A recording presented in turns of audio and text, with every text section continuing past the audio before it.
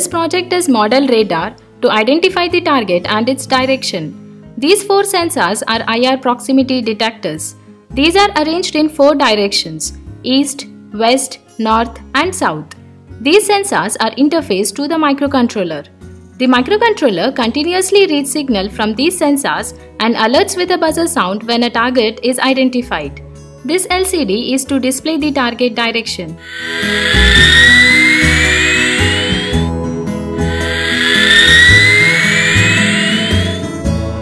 Ultrasonic sensor can be used to measure the target distance also as a future extension of the project.